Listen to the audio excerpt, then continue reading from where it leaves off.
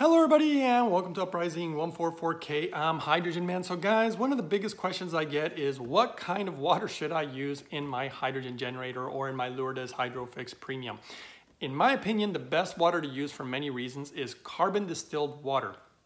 I've done a lot of research, guys, on all the different water filtration systems, from carbon filters to nanocarbon filters to gravity filters to reverse osmosis filters, even just distillers. But carbon distiller is the best based on the data, guys. It's the cleanest water. Now, the funny thing about the Hydrofix is it will expose the quality of your water. That's one thing that I've noticed about it. And it's crucial if you're trying to improve your health, in my opinion, without giving you any medical advice or making any medical claims, because I'm not. But it's crucial, in my opinion, to have extremely clean water, guys. And so where I get my carbon distiller to use that water is from a website called mypurewater.com.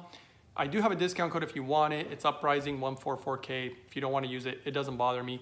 The important part is that these carbon distillers are made in America. They're high quality. They virtually last forever as long as you maintain them and keep them clean. And they will make the cleanest water. And that's the best water to use in your hydrogen generator, because when you use that kind of water, and you don't need to add any chemicals to it or anything, which is very important, that's a sign of a good machine, one that doesn't have to use any chemicals, such as lye, for example.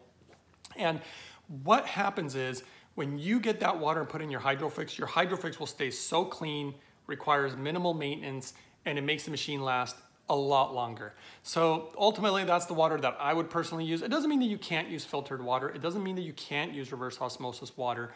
But again, the best water, in my opinion, is carbon distilled, based on experience and what I've seen, and based on a lot of the data, guys. So I hope that you found this helpful. Don't forget to share, subscribe, support the channel, because it really does help. And I'll see you guys next time on the next one.